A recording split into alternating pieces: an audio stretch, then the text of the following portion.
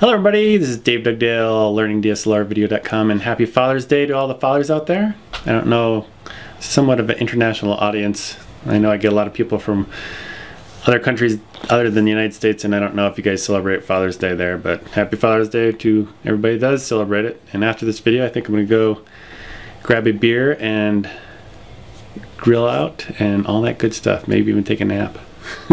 Watch some golf. What is a .THM file? Always kind of wondered, so I did some investigating, and this is what I came up with. The .THM file is a file that's created on the Canon camera.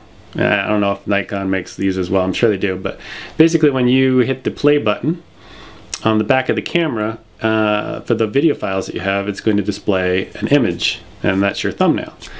And now when you bring it on the card into your computer, the question you might ask is, I have all these .THM files, it's cluttering up my file system, do I need them, can I delete them? Well, the answer is yes and no, it depends on what you want to do. For instance, right here I have imported a couple of files, these two different movies. And here's the .THM file that's associated with the .mov file. You see they have the same numbering structure. If you right click on the property, if you're a Windows guy, you will get some metadata, not too much. But what's interesting is, let's say you take this and let's drag it to the desktop and we change it to a .jpeg file. And it says, yeah, blah, blah, blah, blah. We ought to change it, sure. And now you can actually see the actual image appear on the desktop. Now, if I right click on this, we get more information in the details area. You can see how big it is, dots per square inch, but you get more EXIF data, how it was shot and all this stuff. And here's an interesting one. I didn't know it was available. It ever tells you the metering mode, which is very difficult to tell what metering mode you are in the video mode.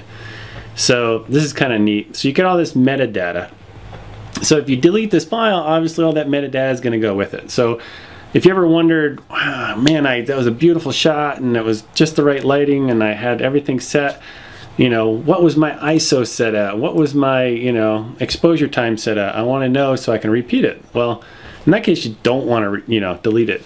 But if you feel like it's cluttering up your computer, go ahead and delete it if you don't need that information, because when you go to open up like Sony Vegas doesn't use those thumbnails.